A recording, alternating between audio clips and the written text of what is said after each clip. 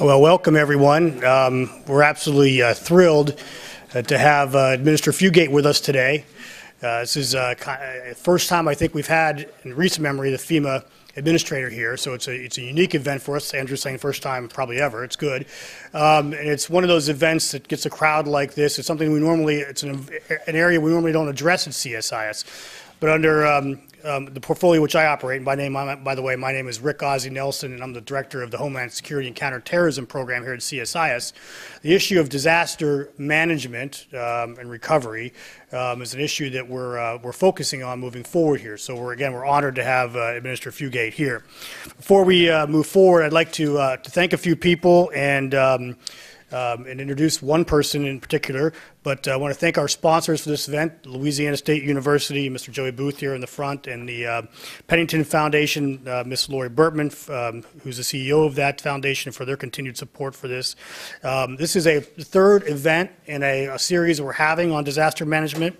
We had Admiral Thad Allen in November.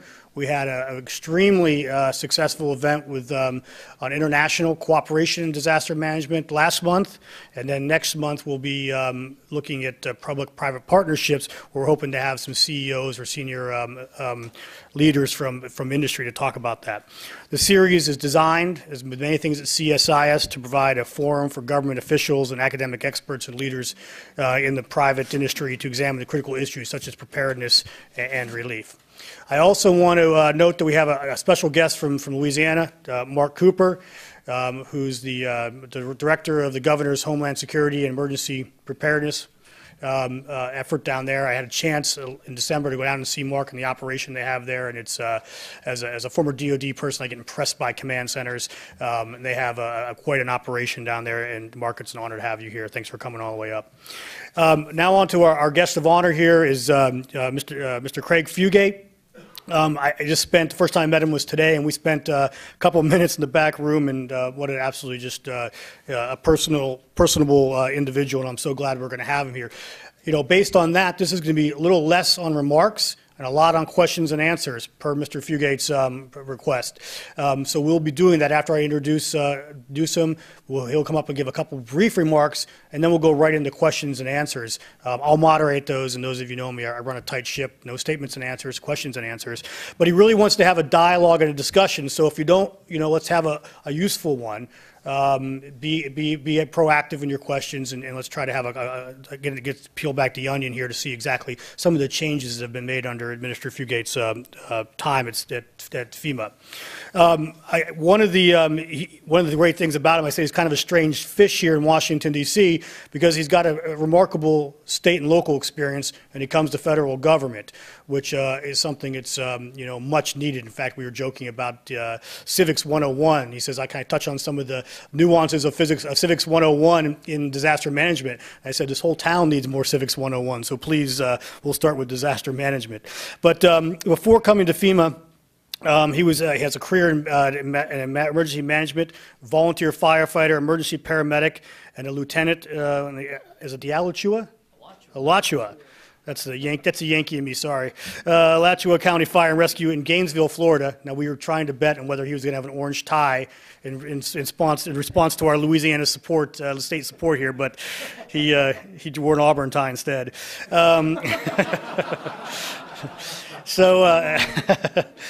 So over the course, he also was appointed Bureau Chief of for Preparedness and Response in 1997, and during his 12 years there with the Florida Division of Emergency Management, of which he served director from 2001-2008, he managed some of the largest disaster responses in Florida history. In fact, 2004 and 2005, if you recall, there were a series of hurricanes that proved very, very super significant events, obviously, in Florida, and a great challenge to respond to. And then with Katrina, well, obviously that didn't hit Florida directly. It was also one of the largest, if not one of the largest state-to-state supports as far as aid to that region and helping recover Mississippi and Louisiana. After his time there, he also served as Chief of State Emergency Response Team. managing numerous floods and tornadoes and all the other things that fall under that rubric. And then in 2009, he was appointed by President Obama to come take over FEMA and provide a new strategic direction and move FEMA into the next decade. So I will stop talking now. Again, Mr. Fugate, thank you so much for being here. We'll do your comments, and then we'll go right into questions and answers.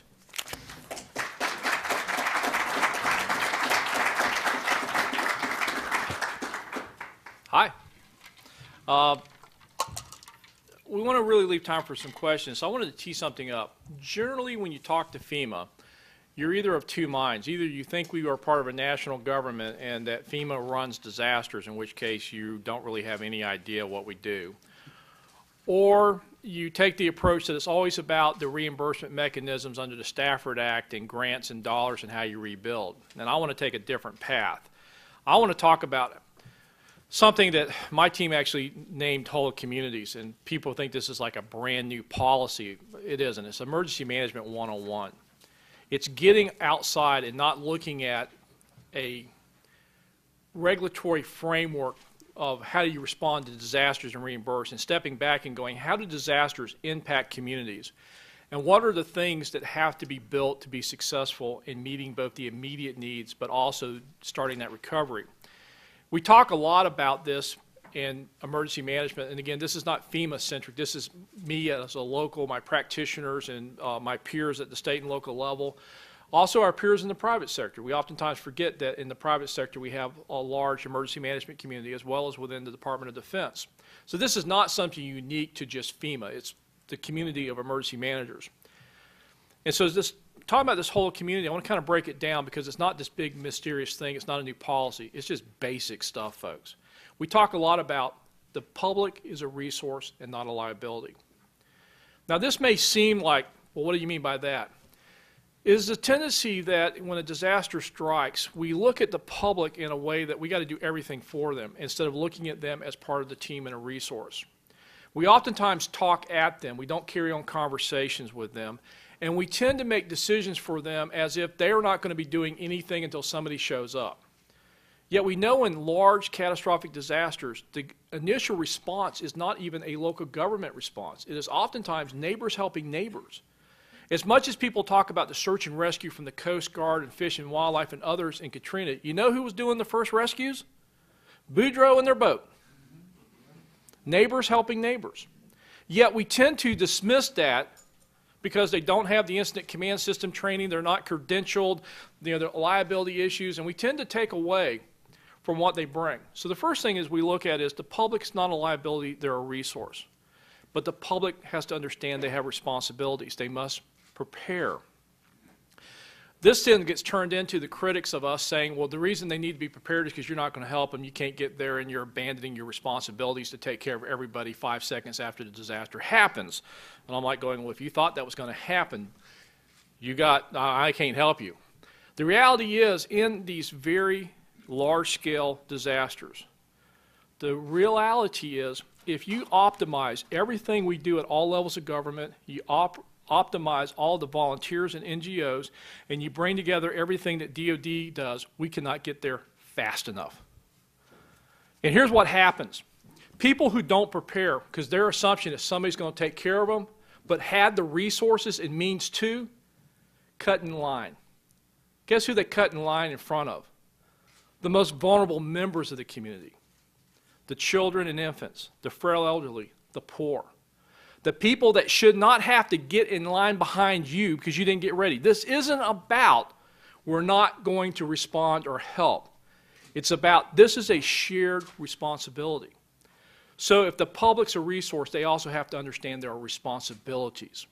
They need to prepare to the best of their ability so we can focus our resources on the most vulnerable parts of the community. But we also need to recognize that if we look at the public as a resource, we also have to look at the private sector as part of the team. We have for too long done what I call government-centric problem solving. And it has the illusion of being very effective to the breaking point, that we try to build our capabilities around what government can do and bring into a disaster. And guess what? In tornadoes and floods and other small compact disasters, it is very efficient, It falls into the illusion that government likes to have, which is control, bringing order to chaos and a disaster, and it's easy to manage. And if somebody wants to know what's being done, because it's all government, it's easier for us to say. But the reality is, on any given day, who provides the bulk of the food in your community? Private sector. They got the stores, they got the warehouses, they know the customers, and they were delivering it yesterday. But we always make the assumption when a disaster happens, they're not going to try to get their stores open. They're not going to have those resources there. And so you get some of the idiocy I got in Florida, which was we were so focused on what government was going to do, we started putting distribution points in the parking lots of open grocery stores. It wasn't intentional.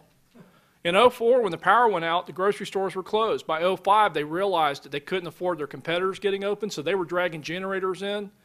They were bringing in circus tents. They were bringing in satellite phones, anything to get retailing. But we weren't part of the team. We operated what government was going to do with a blinder to the private sector, so we ended up going to the places that served the greatest number of people with the best highway access and the most parking. Gee, that's where they put those big stores at. And they were open. Where should we have gone? Rural areas of my state that did not have those. Inner city areas that do not have a presence, those so-called food deserts. And door-to-door in high-rise retirement communities where there was no power and the elevators weren't working. But because we had all of our manpower and people focused on distribution to the bulk of the population without looking at the private sector as part of the team, we did not have the resources to do all that at once. So the business sector, private sector is part of this team. And then finally, FEMA's role in this is not one many people like to say. We're not in charge. In fact, if FEMA's in charge of anything, something's terribly wrong. You read our authorizing language, which we now have. Not only do we have the Stafford Act, which talks about how we administer financial reimbursement and direct federal assistance and coordinate federal programs, we now finally, for the first time, have authorizing language that says what FEMA's job is under the Homeland Security Act as amended by the Post-Katrina Emergency Management Reform Act. And you know what it tells us, what FEMA's job is? FEMA's job is on behalf of the President and Secretary for Homeland Security to coordinate on behalf of them the federal resources in support of a governor or another lead federal agency. So, what was FEMA's role during the Gulf oil spill? What does the law say we do? We support. Who was the lead federal agency? Coast Guard. And we were supporting Admiral Allen with some of the things that he requested us to do. Why did FEMA go to Haiti? We have no authority there. Of course not. It wasn't a FEMA response. Who had the authority to respond to Haiti? USAID. The President told us we were all in. Guess what? We supported USAID. So if I leave you with nothing else before I stop, the public's a resource, not a liability. And we all have a responsibility to make sure that you're not getting in line in front of the most vulnerable citizens because you didn't get ready. 2, the private sector is part of the team. You can no longer approach the types of disasters we face on a large scale with a government-centric approach. And 3rd, FEMA's not in charge, but we are authorized by Congress on behalf of the President, Secretary of Homeland Security, to mobilize the federal family and the resources that we bring with Department of Defense and other parts of the federal government in support of a governor in a declared disaster or in support of another lead federal agency based upon their plans. So with that, we'll take questions. Thanks, Rick.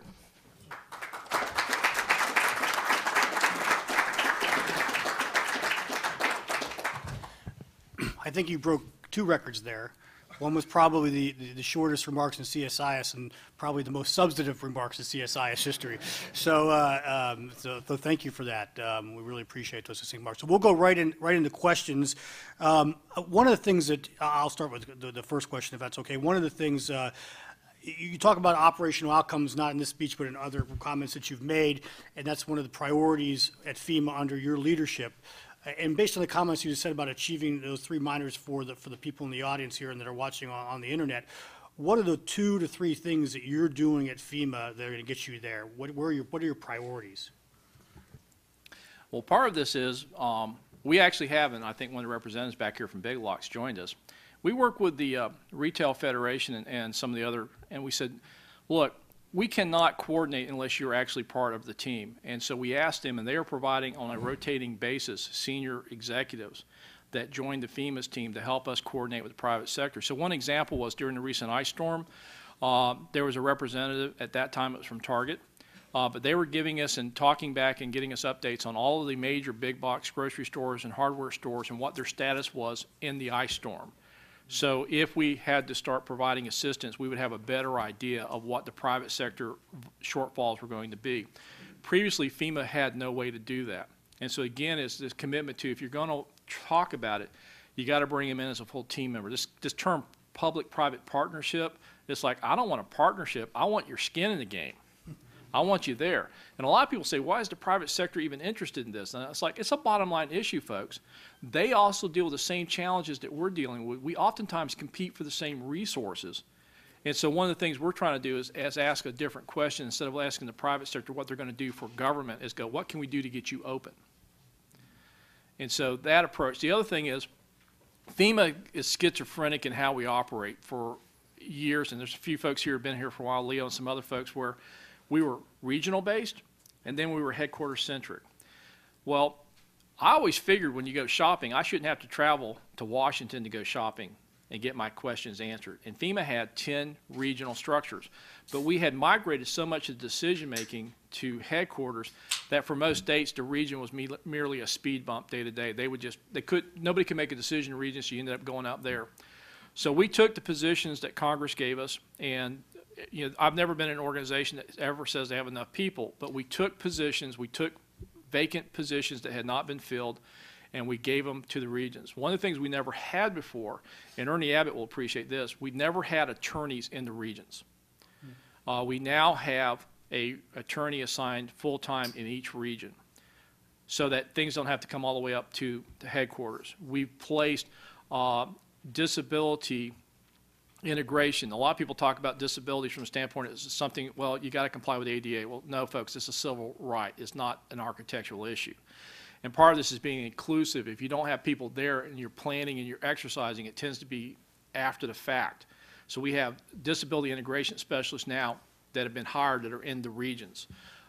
We, in this country, mismatched. The Stafford Act is very much state-centric, but we also have the issue of the sovereignty of the federally recognized tribes.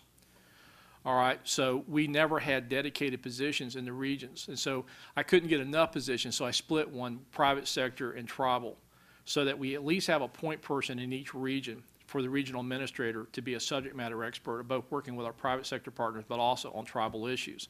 So this is moving from Washington-centric to get out to the regions, and really kind of the idea is headquarters is where we develop the rules and the tools, but the regions are where we implement, because Mark should be able to go to Tony Russell and with rare exception, Tony Russell is the regional administrator in Region 6, get the answers and have a team there that's authorized to support Mark in that response without it defaulting to, it's got to go up and get a Mother May I from headquarters. So just two kind of examples of, we're not talking about it, we're not writing another policy guidance, we're not, well, they are updating the strategic plan, but I mean, we're like, if you don't put people in places and you don't start doing it, you just keep talking about it.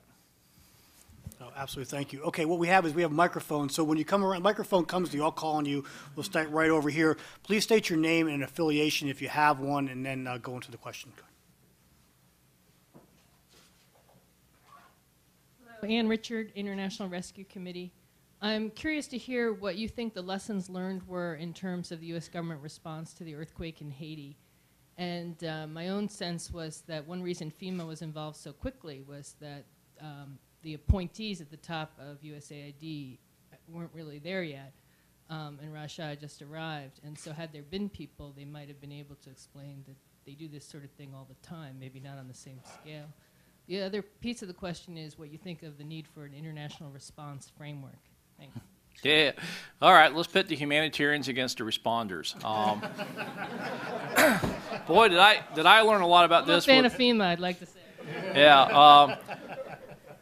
Yeah, this is kind of an interesting topic. First thing is, whether Rouge had all his political appointees or not, most of the USAID's core capabilities was working with NGOs and grant programs. Part of the problem we had was the UN compound was destroyed, so a lot of the UN leadership and where you'd originally start from got devastated. We also had a situation, as the President pointed out, the United States has been able to project our force across the world. Yet here we had a country next door to us that we were going to constrain ourselves through the traditional roles of response. And again, the president of Haiti had made it very clear to our president that he wanted our help. This was not a question about, country clearance or sovereignty of Haiti. The Haitian president said, I need your help. And so it really became the proximity of where the resources were coming from. And we're the United States. We had urban search and rescue teams. We had 2 of which are dual certified for international response and USAID, but we had additional teams. We had teams in Miami who actually could tap into their local fire departments and get Haitian Americans that actually know the country, know the language, and that could go down there. We had satellite communication capabilities. We had public information that we could staff them up with and provide them greater support. And the president made it very clear to all of the agencies that USAID was the lead, but we were all in supporting this. And so I think it set, again, this role that people said, well, this is really outside of FEMA's normal parameters. I'm like going, well, what were we doing? Coordinating search and rescue, putting in communications to support those search and rescue teams, adding repeaters, doing public information. Gee, sounds like what we do anywhere.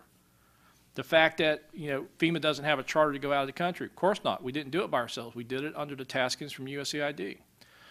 So for me, I think it's a lesson that probably within this Western Hemisphere, when these types of events occur, that the traditional response of grants and those programs, the fact that you actually have significant number of local and state response capabilities that could go, I think you may see more of that in this hemisphere.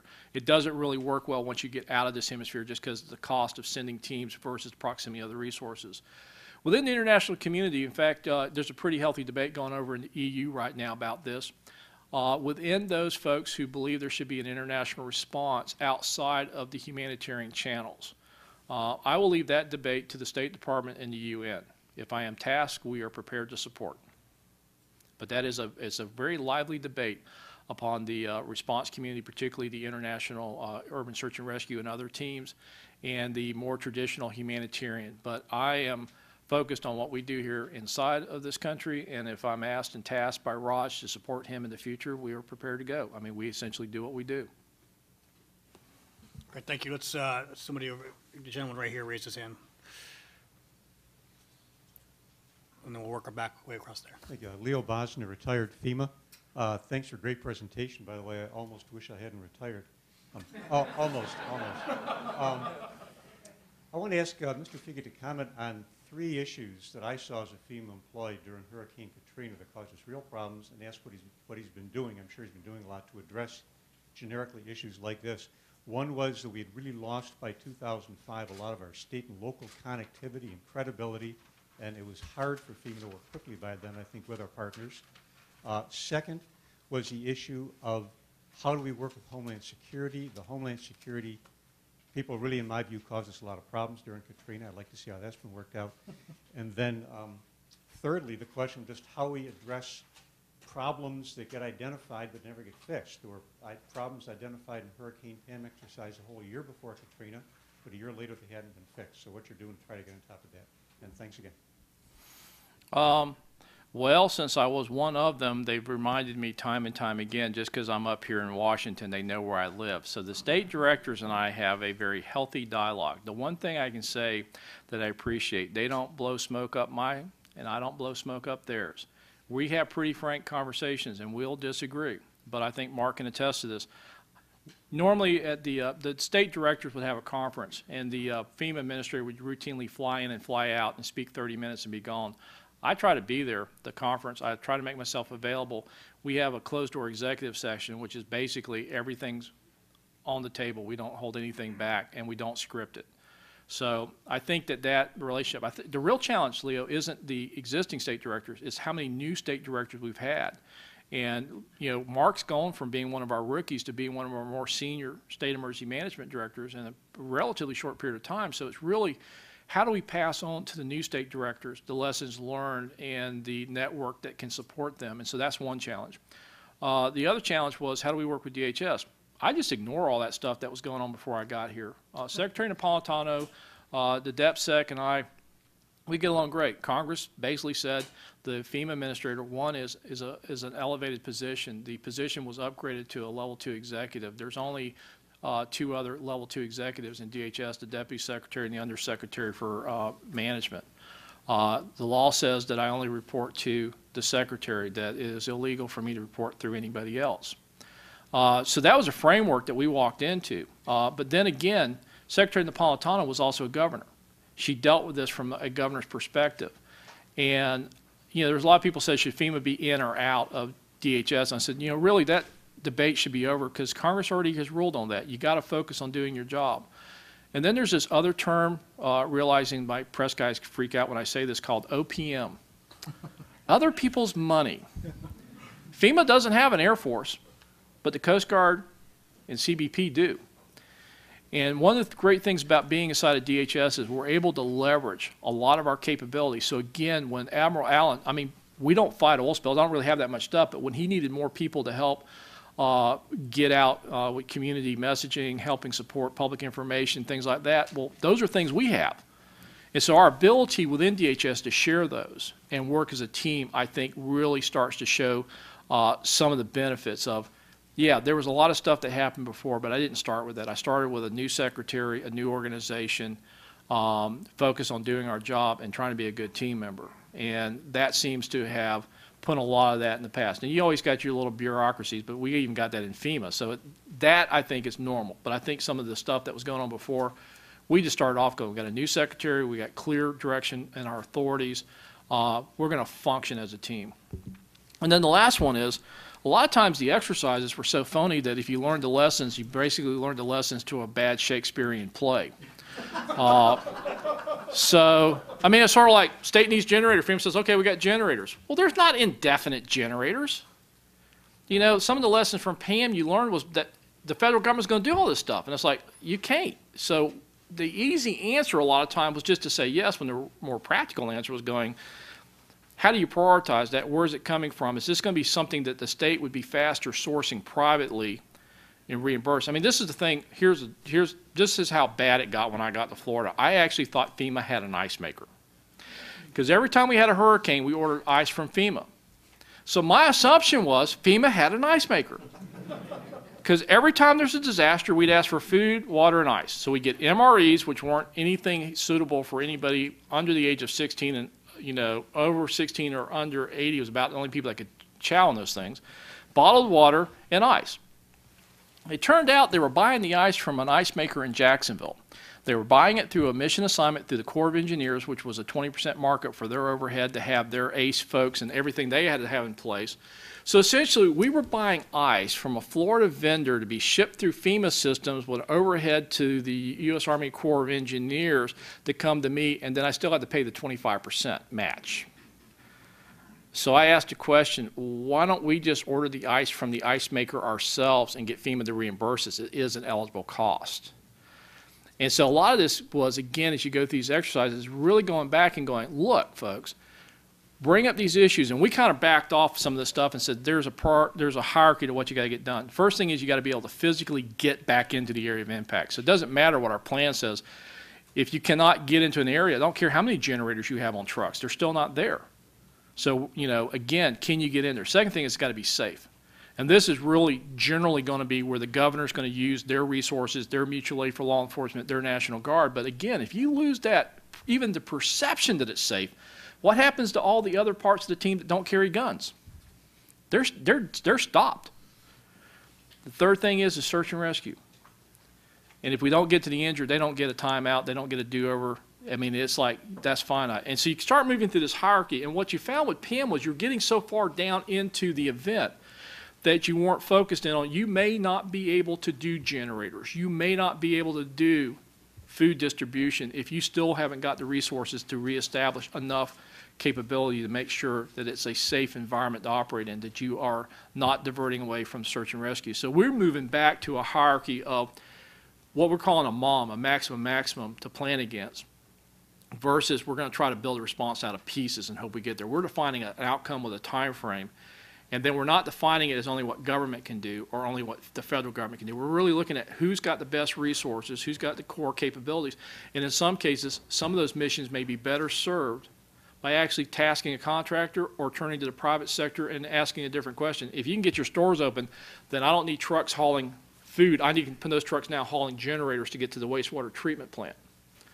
So that, part of what we're trying to do in our exercise is make them more realistic, make them not so much free form as less scripted, and actually get to the issues, and then recognize there are no easy answers. And so part of this is having the state with the visibility, and they're saying, we got to make choices.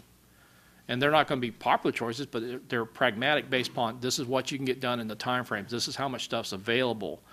And this is who on the team's got the best solution. So we need to work to make sure that is what we're focused on. Great, thank you. Let's go to this gentleman right here, and then we'll go back over to the gentleman over here.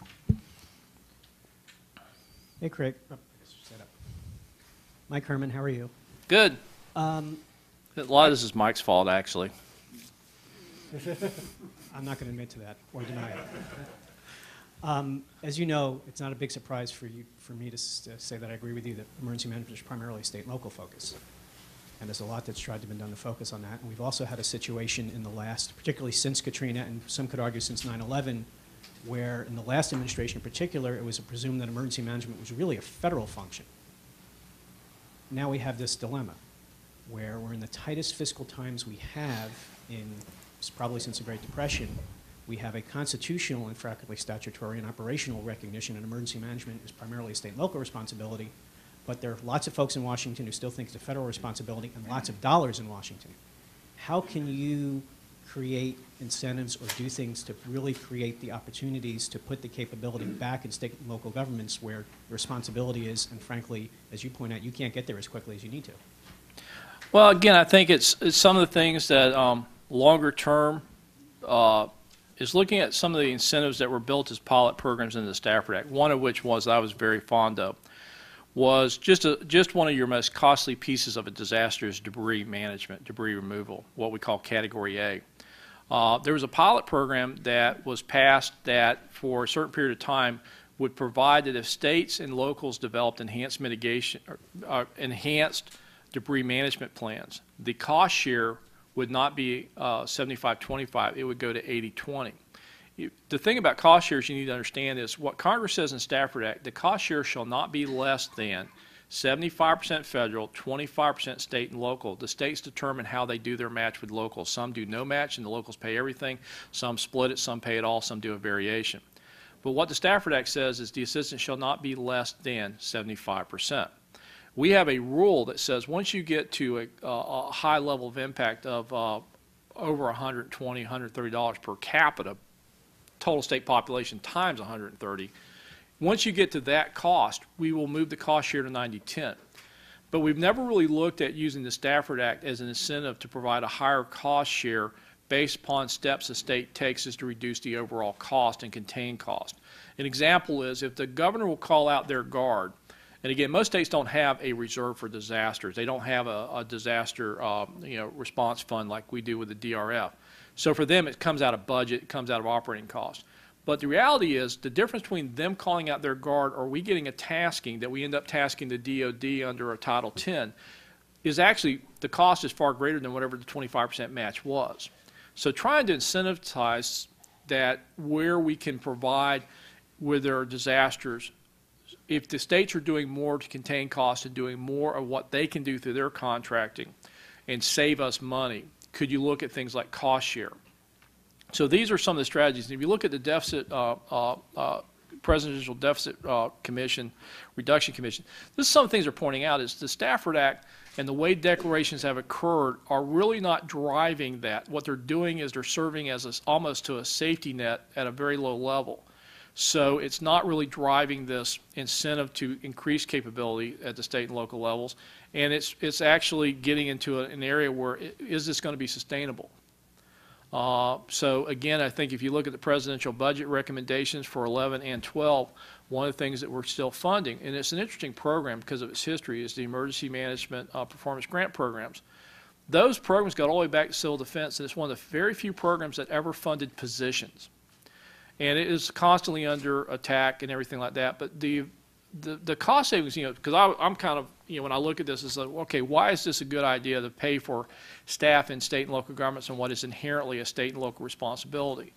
Well, this is the one area that historically has been the least supported at the local level. But where you do have a program can significantly reduce your state and federal response costs. My experience in Florida was where I had strong county programs, my costs were pretty low. I just had to bring them stuff. But where they didn't have a strong program, I had to bring in management teams, a lot more capabilities, and that cost meant that until those teams were there, we were delayed in our response and our costs went higher. So it's again, where do we make our strategic investments? You know, this term, how do you buy down risk? It's kind of a hard thing to say when you're dealing with a variety of hazards. But if you can increase capability that you can show reduces the overall cost and reduces the frequency of how many times we end up having to task federal agencies to do something, then there are some savings. But it is, you know, in this fiscal environment, you know, here's the bottom line. You really want to get to the cost of disasters, start getting some incentive in there to really push building codes that are based upon the hazards of the states they're in, and use that as leverage to get states to adopt stronger codes. Everybody says, well, you're going to price out the homes. It's a cost of living thing. You know, people can't afford houses.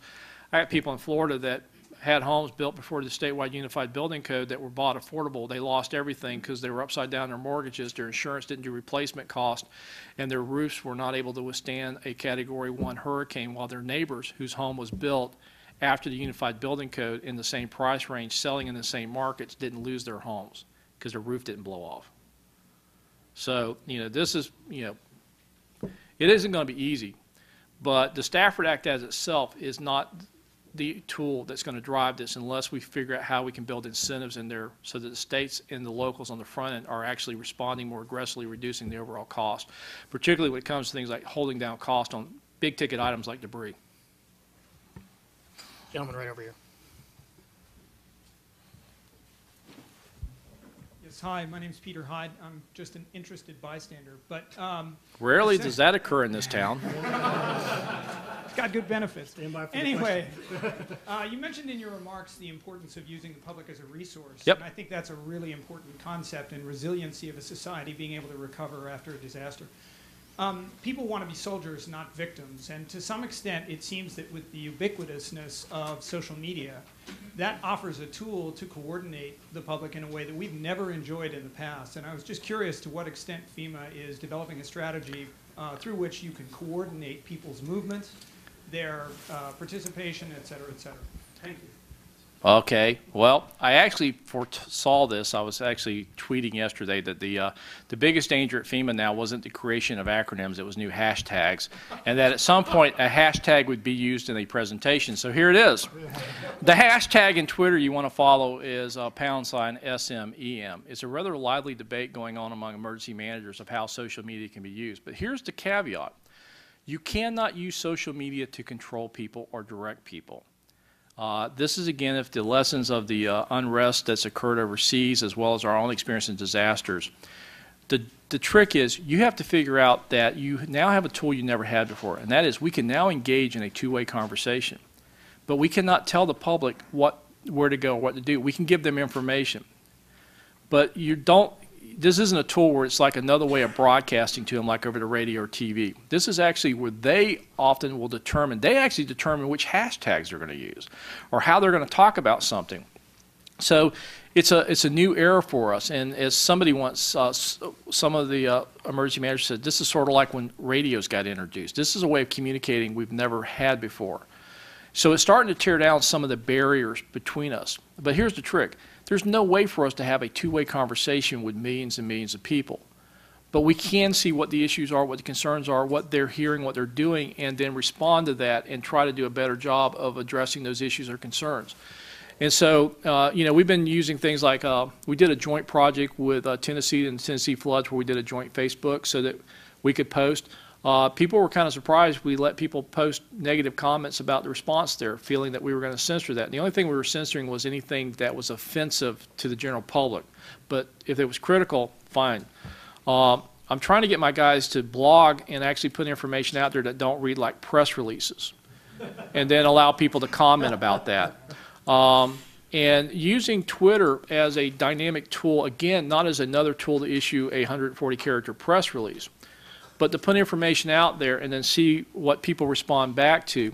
And it's actually become something pretty fascinating within the emergency management world. It's actually breaking down and speeding up communication emergency managers at all levels, volunteer NGOs and government, about how fast this is emerging and changing, and ideas and techniques that traditionally was limited to conferences and courses. So here's the joke. FEMA would like to innovate at something faster than the speed of government. And so we're looking at social media and other tools that we're not so much dictating it as we're followers trying to learn how the public uses these tools. And the reality, we need to fit how they use it, not make them fit how we operate. Great, let's go ahead to the uniform over here. Thanks, sir. I have a question. Okay, wave the mic and get your name and affiliation, please. Thanks. Major Tom Lesnick from the Air Force. Not representing the Air Force, just in the Air Force. Question about managing expectations and speaking plainly. Obviously, you're a plain-spoken guy. It seems as though there's a murkiness to every event immediately following a disaster. There's an expectation we're going to go from incident to recovery right away, and then emerges a leader who speaks clearly and forthrightly. What steps have you taken to talk to your regional officers about being forthright with the public so that they have an understanding of when recovery phase is going to take place? I hope I've asked that question clearly. It seems as though an Admiral Allen always emerges after confusion. A General Honore always emerges after confusion. How do we get that person up front right away? Because I truly feel as though populations embrace those characters and it helps communities heal. Well, the person that would normally deploy into a state in that situation is a federal coordinating officer, and I've given clear instructions. The first one I see in front of the governor briefing, I shoot. My message to my federal coordinating officers is pretty straightforward. As long as the Mark Cooper and his governor are getting things done and we haven't embarrassed the president, we've had a good day.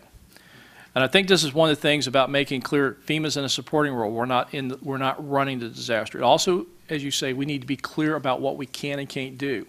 There's a lot of mythology about when people hear about individual assistance that we're going to make everybody whole. And the first thing I do is going, you can be made whole with $30,000 if we max out every piece of the programs and everything you can get, which is rare. You know what the average amount of money people get from FEMA in most disasters is?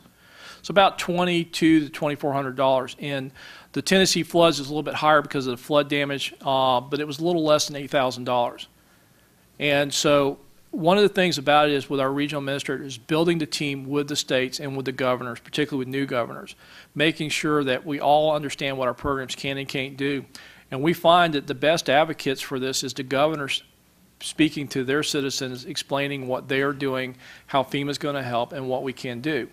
But it's also being clear not that we'll go in there and say we're going to fix everything, make everybody whole, everything's going back to normal. It's a disaster. All right? There were losses. People died. People's homes were destroyed. And again, the FEMA programs are not designed, nor was it the intention of Congress, that Stafford Act make communities whole and make people whole.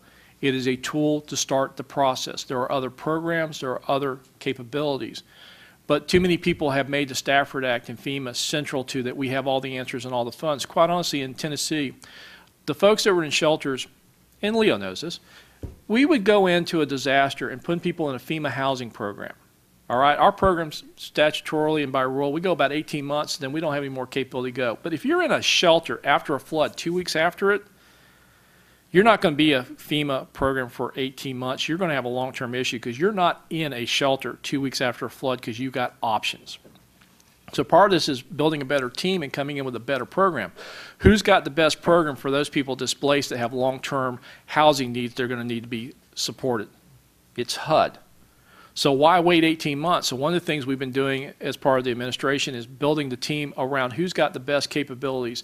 And so we brought HUD with us into those shelters and began leasing people into the HUD housing program versus putting them into a FEMA program as an intermediate step, because the reality was they needed a long-term housing solution, not a temporary solution.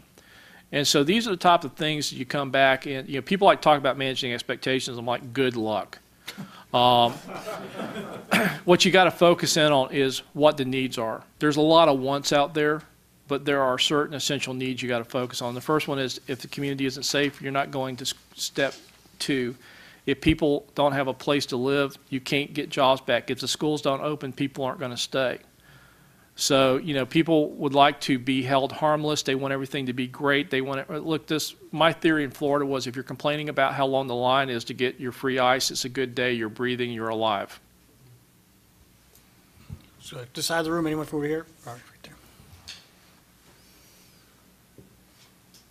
John Easter from Northcom. Could you tell us a little bit about the, if there's any effort to revise HSPD 8 and to address some of the planning, synchronization, and coordination problems of federal plans? Yeah, it's national security staff have been working on that. That was one of the early HSPDs they've been reviewing. It's in the interagency. It's actually now out in concurrence project with the process with the deputies. But again, as I've been known to do, is like I'm not waiting. We're charging ahead, focusing on using catastrophic is kind of a benchmark to plan against, to go, if our systems don't work in that, I've never seen anything scale up and work in a disaster. So if you can work these issues and figure out how you deal with the big issues and those challenges, then it's easier to scale down. So we've been less focused. A lot of people like to focus on scenarios, but I was a paramedic for a while. And I kind of asked this question, so what kind of different paramedic do you need if it's a weapons of mass destruction versus a building collapse versus a flood? I mean, how many different kind of paramedics are there? Essentially, you break it down into what you do and what you're trained to do. And you may have some enhanced skills, but the bottom line is you don't suddenly become something you're not. And so when people are so focused on scenarios as driving, it's almost like you need a whole different team. It's like there is not a whole different team. The whole thing about all hazards we use a lot in emergency management wasn't they're all the same. But the mayor is the mayor. It doesn't matter what happens, what disaster, whose authorities, what federal entity is going to show up. The mayor's the mayor, the police chief's the police chief, the superintendent of schools. And hey, guess what? When you really boil it down, you're going to do inherently what you're trained to do. It may be more of one side or the other. There may be different agencies that have lead responsibilities. But guess what emergency management does? Who's got the best answer? Who's got the best team? Then our job is on behalf of our authority having jurisdiction to make sure we're all working to support that. One of the lessons I learned is when you got state veterinarians set up a command post, ordering up phone lines, and setting up and trying to build out these things, that's that many more state veterinarians not focused on an animal disease outbreak. And once they figured out that we weren't coming in there to run their job, they realized that the emergency management team, we can support a state veterinarian dealing with an animal disease outbreak and help them with all of their logistical needs so that the state veterinarians could be state veterinarians and do the epi investigation instead of trying to figure out how to find billeting, rent cars, and schedule meetings. Let's go all the way in the back on the left side over here. Thank you, sir. Clyde Paris, Embassy of Barbados. Sir, in your experience, the question of security or security concerns or even, in my view, fear of victims, how has that impacted on your ability to operate effectively? And can you cite any examples to illustrate? Thank you. Yeah, the hurricanes that we ran into in 2004 really gave me an opportunity. I'd kind of been bubbling around with this since I became the state director, and we were dealing with the immediate aftermath of September 11th and the anthrax attacks, which actually the first ones were at the AMI building down in Florida, and dealing with some of those things. And I began looking at what we had learned from Hurricane Andrew and applying it against the recent attacks. And one of the things I began to really try to get across the team was we don't have time to assess. Every time we send people out to assess how bad it is less time we have to respond. And that's when I first said, why don't we just respond like it's bad? The traditional way we would do security is you'd wait till there was a problem, then you start calling out the guard and sending them there. I said, well, why don't we just send the guard there in the first place? I had a great general at that time, Adjutant General of the Florida Guard, Major General Burnett, and he coined the term presence is a mission. That if we wait for security to become an issue, we lose control. Nor did it require us to have somebody on each street corner with a gun. In many cases, if you had a Humvee or a sheriff's deputy or even a utility truck immediately in the area afterwards, It reassured people. You really kind of come back to what people go through in the trauma of a disaster and how they are dealing with that. And the first thing they deal with is they're cut off. They have no communications. They don't know what's going on, and oftentimes they only know what's around them as far as they can walk and as far as they can see. So this isolation tends to start driving a lot of the situations that people will allude to and say, well, it's looting and other things. Well, it's actually pretty much survival mechanisms. But if people see a presence of authority, it means they know they're not by themselves. Somebody got there, all right? 2, it reassures them that help is coming. And so we would, and with hurricanes coming in, which is something we could see, we would just deploy based upon it was going to be bad, and we would try to get in right behind the winds. And I had a lot of sheriffs in Florida who were quite angry at me because how dare I suggest they didn't have full control, and who was I to come into their county? And I'm like, look, here's the way it's going to work. They're going to show up. You want to get mad? Talk to my boss. He's the governor, and he actually has this authority. And, oh, by the way, your guys have been working their rear ends off, getting ready for the storm, evacuating. Wouldn't it be nice to get some relief in here so they don't have to go straight into directing traffic so they can check on their families? And, hey, if we're only going to be here a day or so, let us do some of the stuff to help you so your guys can take care of their families and then come back and it's yours. We're not taking charge. Sheriff, you're in charge. But here's some help. And at first it was a turf issue, but afterwards people got it. And we did not have. And again, I had areas that were subject to the things that you would have seen in Katrina, but on much smaller scales. It just didn't happen. You know, you get reports of looting, but it was very isolated. But what we got time and time again, and this is something any governor that's been in the business will learn, one of the best things a governor can do to show people that they have seriously committed to respond to this disaster is to see the guard got called out. And so sometimes you focus so much on, you know, the idea that if nobody's shooting and nothing's happening, you wait. It's also a very psychologically powerful tool. And again, you know, Andre was right. You don't walk around with your guns pointed. All right? Just being there in uniform, just being there in the vehicles and being seen is really, for what we found, was what settled things down. And it actually started doing something a little bit more different in that once people saw them, people started coming out and realizing, I need to go do something. So they weren't just at their house. Because a lot of people, they wouldn't even leave their property. But once they started seeing the guard and see our Florida Highway Patrol and other sheriff's offices, and we had really robust mutual aid stuff going in, people then started getting back and leaving their homes, going back to their place of work or going back and seeing how bad the school was damaged. And they started moving back into what are the things we need to get going to get on our feet again. They weren't holed up. And so, again, this is this tendency that we only bring out security when we lose it. It's basically you've lost. Because it's going to take you a better part of 3 to 4 days in our experience to get control again. You're going to require vastly more forces than you had in the first place. And you escalate the risk, you're going to have to use deadly force, which, again, nothing's happening till you do that. So it's a different way of approaching it, particularly in the islands down there, is you guys get hit. People, again, if they don't see authority and they don't see hope and everything's pretty bad, they're going to start their own survival mechanisms. And then it gets kind of scary after that when that starts to break down and they don't see that government's got some control. So it's a way of looking at it. It's not this thing where, as emergency managers, we're always taught you have to overwhelm the first level to go to the next level to go to the next level, what I call the dominoes theory of failure, which is what it usually turned out to. And if you wait until you know how bad it is, it's like we were really big on sending assessment teams in afterwards to survey the damages to report back up and go, do we need it? I just took the approach, if you got a Category 3 hitting the coastline, it's probably bad, unless it's the King's Wrench in Texas, which apparently you can hit with a Category 4 and the cows just turn backwards to it. You know, if you get a major earthquake, you know, you get a big hurricane coming in, I mean, really, how much assessment do you have to know you're going to need stuff? And there's always this risk. People want to be cost conscious. Look. There's people that accuse me of this. It's like I basically tell you, you can be fast, you can be cheaper, you can be accurate. Pick one. I don't run a disaster that way for 7 months, but in the first 72 hours, it is a lot better to have too much. It's like I tell my guys, and for those of you that are recording this and members of Congress or your staffs that are seeing this, if I don't have enough stuff there fast enough, I'm going to get fired. If I have too much stuff, you're going to call a hearing. You pick. Well, on that note, no, that's great. I'm still back on the cow reference. No, that's unfortunately this is all the time. We have to be respectful of Mr. Fugate's time.